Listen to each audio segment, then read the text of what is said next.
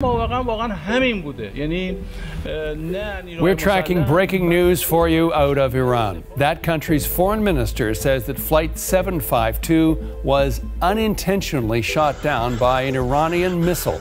In a tweet, the minister says that, quote, human error led to the disaster. An Iranian military statement reveals the plane was mistaken for what they describe as a hostile target. The country says those responsible for the strike will be prosecuted. Iran's government had repeatedly denied accusations it was responsible until now. Wednesday's crash killed all 176 people on board, including 57 Canadians.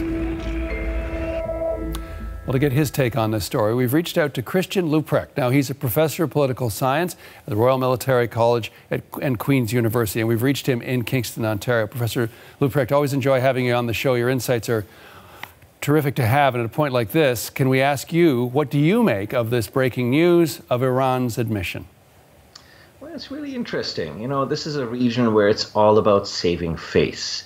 So coming through with an admission at all is a major shift in the narrative that we had gotten. It's also taking up the Prime Minister on the olive branch that he had quasi-extended, because the Prime Minister signaled that the intelligence was overwhelming. So regardless to what extent the Iranians do or don't cooperate with the investigation, that it was clear what the investigation was going to show. And it's also interesting that Iran stepped away from some of the conspiracy theories that it had started spinning around this, clearly opting not to take the route that Russia took after MH17, and trying to find a middle ground where they can make the best of a difficult situation for the regime overall. So I guess the question now is, where does this leave Iran in terms of what it is dealing with internationally and what it is dealing with domestically? So Iran, I think, decided not to gamble on this one. The foreign minister, Canada had been quite astute in this. The foreign minister, of course, had already gotten out ahead of Iran's statement yesterday, saying that Canada had built an international coalition of the countries that had citizens on this flight. And I think this was a signal that Canada was prepared to try to lobby for sanctions. If they couldn't get an agreement at the United Nations Security Council on that, that there would have at least be the sort of a bilateral, multilateral sanctions we have seen with regards to Russia, and that Iran, I guess, figured on the one hand, they can't afford more sanctions.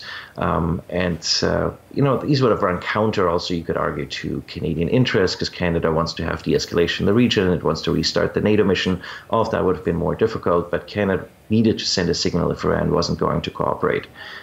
For Iran, it has the advantage that they can blame the driver and the three operators of this SA-15 battery, and they don't have to have a broad investigation into the chain of command, possibly hold people higher up accountable, because chances are there's more people responsible than simply those four. You blame the lowest level of individuals as having to made a terrible mistake. We don't have to get into debates whether this was a genuine accident of somebody pushing the button, or it was a case of mistaken identity, and everybody can walk away.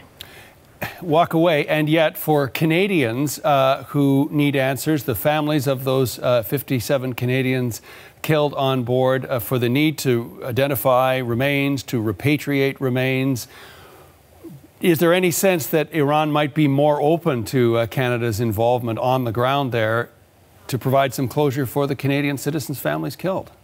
To the contrary, I suspect this is Iran's idea of cooperating without actually cooperating. We know that the members of the TSB were still waiting for their visas because Iran had not agreed to grant the visas for the whole group that Canada had wanted to send.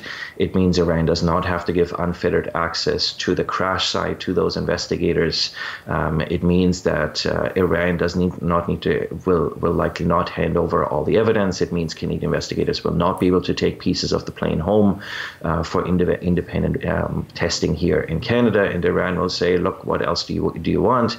We'll let you see some of the data on the flight recorder, and that'll be it. So that means that at the same time, it means that within the Republican Guard, look, the SA-15 is only operated by the Republican Guard. There's only 29 of those units. And so it means we understand the chain of command within the Republican Guard, we understand the chain of command within the air defenses, and so we could have had an MH17-like investigation. We know that this can be done. The Dutch showed that even without cooperation from Russia, they can demonstrate who was responsible, where the projectile came from, and whatnot.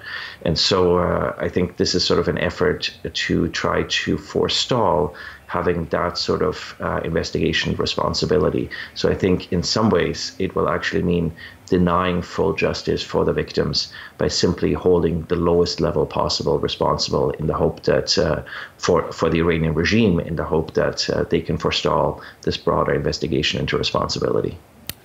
So some answers, but in the long run, perhaps not satisfaction for so many other parties. Professor Leuprecht, thank you so much. We really appreciate your insight. It's been my pleasure. Good morning. You too, sir. Christian Leuprecht is a professor of political science at the Royal Military College and Queen's University, and he joined us from Kingston, Ontario.